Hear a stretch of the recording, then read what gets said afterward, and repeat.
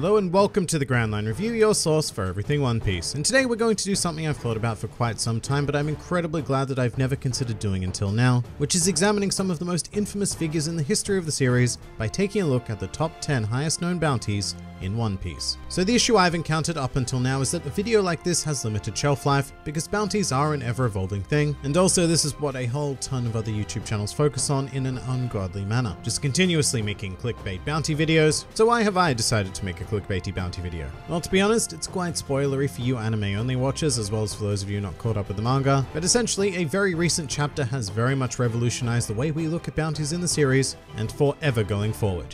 And as a channel that claims to be your source for everything One Piece, I simply cannot ignore this topic any longer. Therefore, I believe that while bounties are bound to continue changing in the future, there really has never been a better time in the series to highlight the most profoundly valuable pirates. As a result, this video is going to contain manga spoilers. I'm really sorry, but there's absolutely no way around it. All I can say is that if you're not a manga reader, my god, get on that, because this is some pretty incredible discussion. So much so that I've had to extend this into a rare top 10 list. But the criteria for this list is going to be much more simple than most. So much so that I really do think it does go without explanation. Although I do want to add the caveat that these are the top 10 highest known bounties as of October 2019, for those of you who may be watching in the glorious, glorious future. But with that out of the way, let's get straight into it.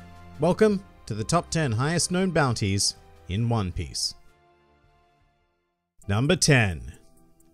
Jack the Drought. So we're commencing this list with an all-star of one of the Emperors of the Sea, and a man who, when he was first introduced into the series, completely shattered our expectations of bounties at the time. And that's because Jack here happens to be worth a round and humble 1 billion berries. And to put that into some perspective, at the time of Jack's introduction, Luffy was worth exactly half that, and 500 million berries was still considered one of the highest known bounties in the series. Then came Jack, and it's not hard to see why he immediately shattered that ceiling, as he possesses ridiculous raw power, but more importantly, a truly vicious personality to make use of it. In fact, on the one occasion where he was asked to sit down and have a civil discussion, Jack's response was a very simple, "Speak peacefully, I refuse." And that was then followed by a 5-day battle on the island of Zou, where Jack more or less single-handedly combated the forces of both Inuarashi and Nekomamushi as they continuously tag-teamed him, demonstrating that Jack is a force to be reckoned with in this world. Although the sad thing about Jack is that this is likely to be the one and only time he's going to appear on a list like this, as he has the rather unfortunate number 10 spot, and we have a lot of bounties left to reveal, at least one of which comes from his very own crew. However, at this point in time, Jack the Drought is worth a whopping 1 billion berries, and that is how we are going to kick things off today.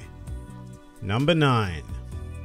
Charlotte Katakuri. Moving on to the Chief Sweet Commander himself and one of my personal favorite characters within the series, we have the staggering power that is Katakuri. Weighing in at a hefty 1,057,000,000 berries, I have to say it's very clear that this man is worth every last drop of that cash. Apart from Big Mom herself, Katakuri is by far the most formidable presence within the Big Mom Pirates, and prior to Monkey D. Luffy's infiltration of Totland, he was thought to be something of a perfect being, completely undefeated in the realm of combat. And that makes a lot of sense as he is a proficient wielder of all 3 types of haki, a factor that will, crazily enough, be incredibly common on this list. But what sets Katakuri apart is his particular brand of observation haki, which has been honed to the point where it allows him to briefly see into the future. In addition to this, he is also the only user of a special paramecia fruit known in the series at this point in time, and also possesses base strength, speed, and endurance of truly insane capacity. Fun fact though, you might think the 57 million berry portion of Katakuri's bounty is a bit arbitrary. However, it is more than likely a reference to him being superior to Luffy in every way, as Luffy's common number is 56, which can be read as Gomu in Japanese. So as a result, to trump Luffy, Katakuri would need to have a 57.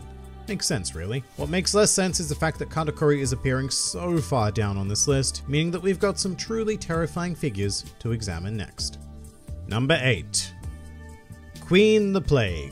Here we have another calamity of the Beast Pirates, except this time we have a threat deemed worthy of 1,320,000,000 berries. So Queen is well known for his expertise in engineering and chemistry, which has led him to the rather horrifying hobby of crafting highly infectious and wildly deadly viruses. But aside from the literal plague he casts upon the world, Queen is ridiculously powerful in his own right, with strength and speed capable of lazily outclassing basic attacks from Luffy, as well as an ancient Zoan-type devil fruit that allows him to transform into a Brachiosaurus. And this is where Queen would truly earn his money, as in this form he was able to temporarily subdue an amnesiac Big Mom. And yes, while she was not anywhere near peak condition and she may very well have fallen asleep rather than being knocked out, we're still not going to take that away from Queen, because it is still quite a fine achievement to have gotten the better of one of the 4 emperors at all. And so Queen more than earns his value here today. Number 7.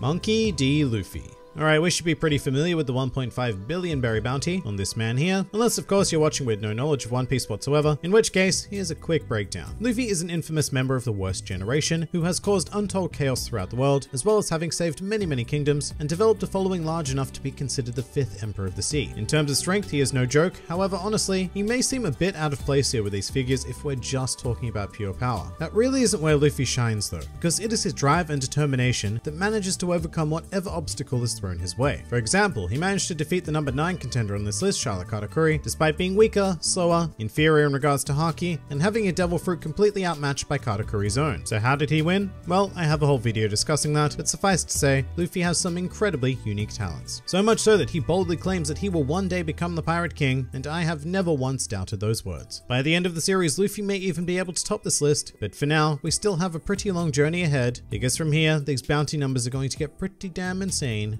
pretty damn quickly. Number 6. Marshall D. Teach. Alright, we are taking a big step here and featuring another member of the worst generation and a man who is quite possibly going to be the final antagonist of the series. Currently valued at a whopping 2,247,600,000 berries, an absolute mouthful of bounty, but it's hard to argue with such a high number. In fact, it's almost shocking that it isn't higher, given that he is one of the Emperors of the Sea, a former warlord of the sea, engineered the escape of the level 6 prisoners of Impel Down, and not only landed the killing blow on the strongest man in the world, but proceeded to become the first person in the series as we know it capable of wielding 2 devil fruit powers, one of which is the Ami Ami no Mi, considered to be the most evil fruit in the world, whilst the other, the Gura Gura no Mi, has the power to quite literally destroy the world. But not only that, Blackbeard has also managed to gather a mighty legion helmed by his 10 Titanic captains. And furthermore, Blackbeard is also so infamous that he even has a former Marine Admiral working with him. And that last part is something that absolutely nobody else on this list can boast. And somehow, we're still only halfway through here. Number 5.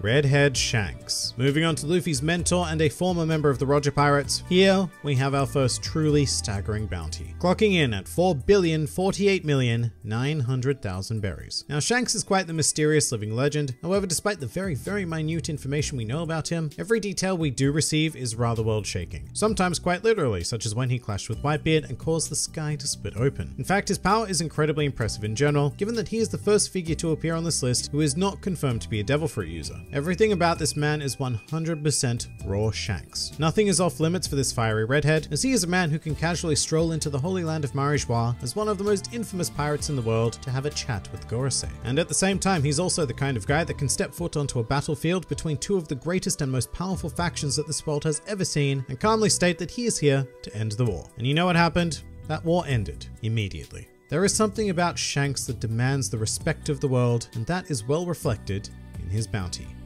Number 4.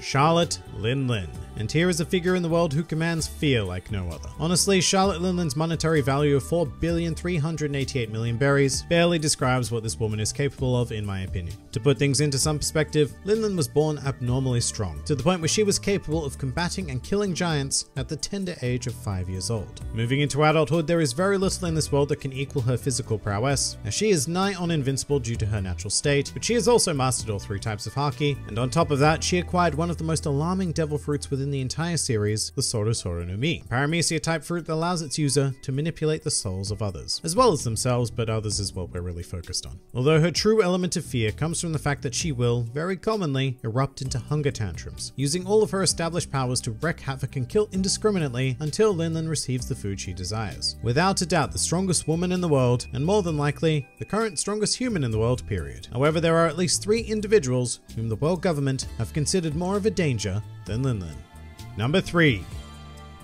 Kaido. So there is very little in this world capable of matching the sheer physicality of Charlotte Lin Lin, but here is one of those very rare existences. In fact, recently in the manga, we received first-hand evidence of their power in contrast to one another, resulting in a stalemate and another sky-splitting moment. However, sitting at a ridiculous 4,611,100,000 berries, Kaido has been deemed as more of a threat to the world. Now why is that? Well, Kaido is a creature who is essentially unkillable. During his life as a pirate, Kaido has been defeated 7 times and captured 18 times. From here, he has been subject to torture and sentenced to death 40 times. But no method of execution produced so much as a scratch on Kaido. His durability is so extreme that Kaido can jump off a sky island and land 10,000 meters later onto the ground and emerge with but a mere headache. Oh, and he can also become a giant dragon and defeat Gear 4th Luffy with a single strike. Kaido is impossibly powerful and disturbingly volatile. Also, unlike Lin Lin, whose dream is to unite the races of the world in her own twisted manner, Kaido desires only to plunge the entire world into war. And you know what? He has the power to do just that. Number 2.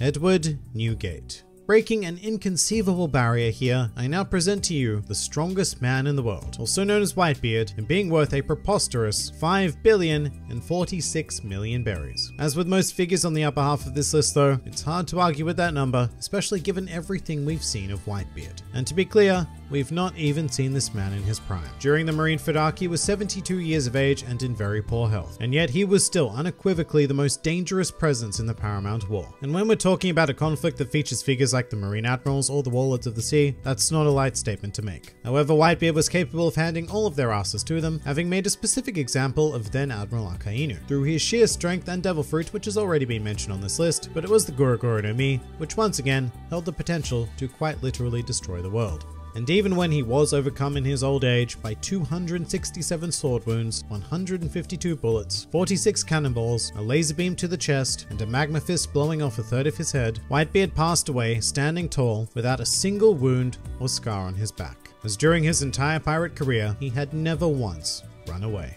That is the kind of person worth 5 billion berries. So who is the only confirmed individual in this world who trumps this?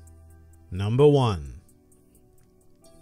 Gol D. Roger. Here, at long last, the former Pirate King himself, revealed to have a bounty of 5,564,800,000 berries. So what can one man possibly do to be worth this much? Well, a good start would be by being the captain of the only known crew to have set foot on Raftel, resulting in him becoming the Pirate King, a feat so impressive that it is believed impossible to achieve by the vast majority of the world. However, in order to get there, Roger made quite a lot of enemies, one of which being the hero of the Marines, Monkey D. Garp, who was quite possibly the most powerful Marine to have ever existed, and even he was incapable of capturing Roger, despite having cornered him on many occasions. Roger's exploits certainly do not end there though, as he also made enemies of Big Mom, Kaido, and Whitebeard. Simultaneously, mind you, as all three of them were part of the same pirate crew back in the day, and Roger actually teamed up with Garp to defeat them. But oddly enough, Roger's most infamous action in this world was his death, a voluntary matter that sparked the great age of piracy and the long-standing race to become the next Pirate King.